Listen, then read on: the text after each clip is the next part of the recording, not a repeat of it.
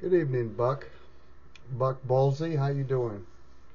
This is a little quick video on the iJoy Reaper Plus.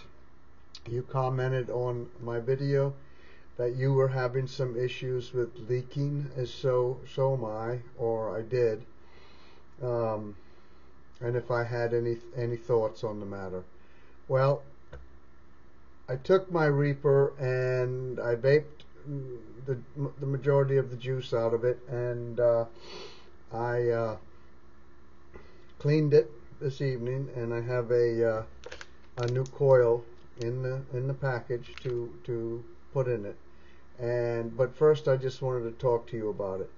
You know about the juice wells that you turn them off, and to fill it, you close it and then open it to vape it. Now, one of the problems I was having is that this was very, very easy to move. I mean, I just touch it and it moved. Very, very lubricated, sort of like.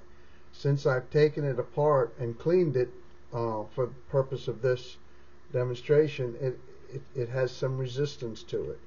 And I like that resistance, because then it's a little difficult for it to move on its own, and thus when you're filling it or trying to fill it up and stuff, you might inadvertently move it and not see it. And that's what I think happened to me the first time it leaked. Now, I've had a subsequent leak that, because of the first time it leaked, I made sure that the airflow is closed, the bottom airflow, the top airflow, and the juice well is closed. But here's what I found too. In taking this apart to clean it, I will spin this ring that is supposed to be pulled up just to expose the fill port. Okay? Now, I don't have a problem with this fill port, because I use these unicorn bottles, and they have the pointed tip on it. And this particular bottle from Adore e-liquid has a nice long tip, and it reaches that very well. I'm gonna fill it up in a second. But these tanks, when you close it off and you fill them up, you're pressurizing the tank. Now, I deal with swimming pools, and I've dealt with swimming pools for a long time, and I know that a swimming pool system with the pump, the volute, the motor, the piping, and all of that is all supposed to be sealed. If there's any bit of a leak that air can escape, any bit of on an O-ring or a male adapter, threaded male adapter, or a seal over times, the adapters where they're screwed into the pump, they will the medium that they use to seal the threads, whether it's silicone or some kind of a putty or even plumber's tape, in maneuvered around or what have you, they can get a small air gap, an air leak. And what will happen over time is the air will start to get sucked in, and the water in the sump of the pump will go down and actually drain out the filter and everything, so that when the homeowner goes to start it, or it's on a timer, it's sucking just air. It takes a long time to prime, and sometimes the pump won't prime, so it eventually does damage and stuff.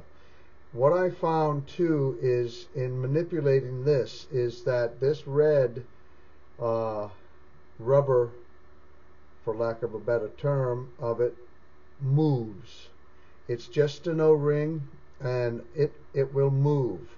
And if it moves on you and it's not sealing correctly, right there, if it looks a little scrunched up, as a matter of fact, taking this apart tonight, I scrunched it up, and I had to spend about 15 minutes here unscrunching it, getting it back into plumb. And I guess eventually, if I continue doing that, I'll screw it up. But what I've noticed too is that when you push this down, this ring should actually settle right down to the bottom metal piece that's just above the glass. Okay? And that's how you know that that has a really good seal, and that, you know, there's not even that minute nano hole to allow air to get in. And you know, because once air gets in, this thing's going to start to basically gurgle, and you'll set it down like it happened to me. I was in bed watching TV and reached over to get my mod, and it was just bleh with e-juice over it. It was gross, and I got pissed off, you know. And I said, you know, if I have to deal with this much, then this tank's not going to be worth it to me. But since I found that out, you know, you can take them apart, and they're pretty. It's pretty easy to do once you do it.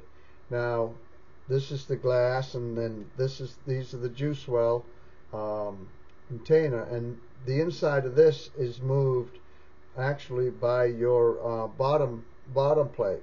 So when you put all of this back, you have to make sure that it's all sitting good and flush. Make sure your O-rings are, you know, deal with the top and screw it and get it to get a nice seal. And then I think if you keep an eye on that, you will, your juice well, your hole right there will basically, this is a little difficult, will basically be okay. So you know, it's sitting flush. So we're just gonna leave it like that. I'm gonna leave it open for a second. I'm just gonna take this coil out of this package.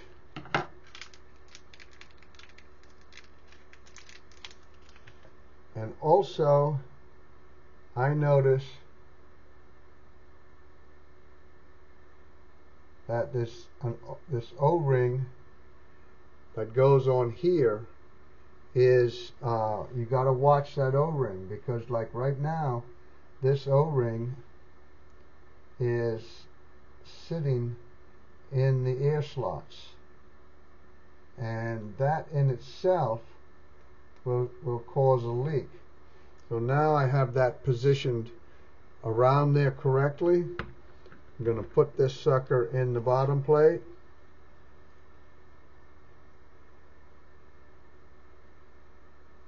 Somehow. A little bit of a pain in the ass, but we get her done. And obviously, you know, you've had sub-ohm tanks and stuff, you know, to give this a good priming.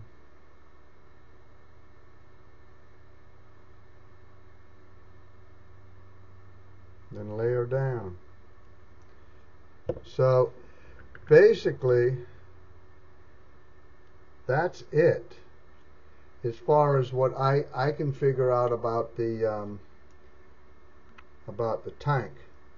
Now, like I say, shut off the juice, close the airflow top and bottom, pull she out, stick she in. We got some juice flowing down there. Now the juice I'm using is 90 VG, 10 PG, and it's a pure peach from a Dory liquid. Very, very tasty stuff, and I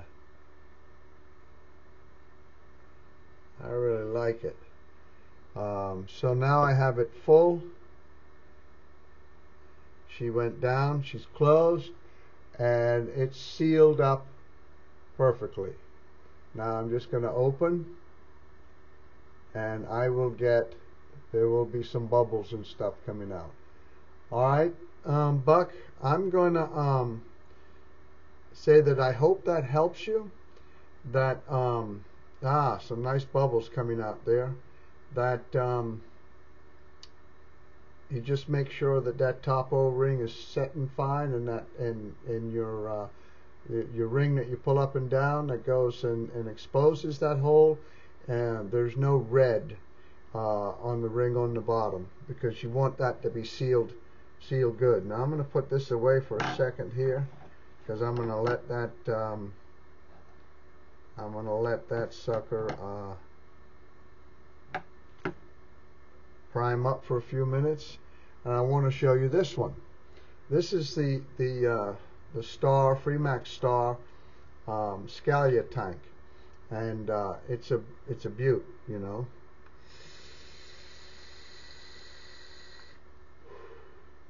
It gives me good vape. It's the ceramic coil tank, but this too, you have to close the airflow. This has also leaked on me several times.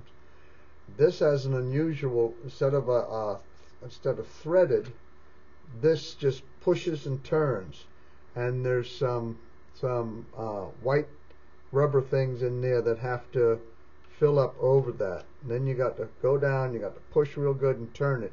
And if you don't get that sealed correctly, and you turn your back on the sucker, it's gonna leak on you. So it's not the only ones that do it. They all do it. We just have to keep our minds and our eyes on what we're doing. And once it's all done and set and done, they all vape and give flavor up the wazoo. So I hope you enjoy it. Check out Adore e-liquid. Very reasonable, very good prices and stuff. And thank you very much for watching the video, and hope to see you again soon. Take care of yourself now. Good night.